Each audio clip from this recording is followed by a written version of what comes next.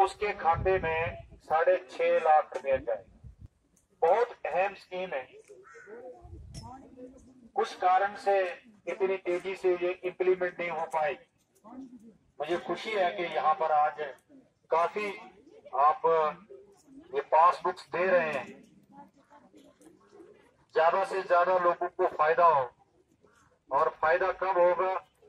जब हम रजिस्ट्रेशन करवा पाए। बहुत से लोग ऐसे होते हैं दूर दराज इलाके में जिनकी रजिस्ट्रेशन नहीं होती। उसमें हमारे आंगनबाड़ी वर्कर्स, हेल्पर्स को काफी मेहनत करनी चाहिए। आप ये हेल्थ का काम भी देखते हैं, आपके साथ जुड़े हुए आशा वर्कर भी हैं, उनकी भी हेल्प लीजिए। और आपको पता होता है आज तो रजिस्ट्रेशन होती है, प्रेगनेंसी से डिलीवरी से सबकी रजिस्ट्रेशन होती है।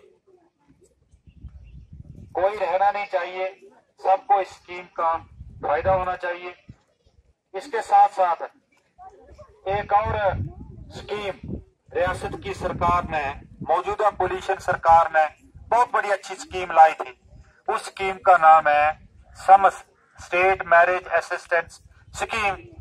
उसका सर्वे हुआ था 13-14 में। आंगनबाड़ी वर्कर हेल्पर ने किया था, उसमें लापरवाही हुई है। मैं सच्ची बात कह देता हूँ, लापरवाही। हम चाहते थे जो भी बच्ची मैरिज के लिए एलिजिबल है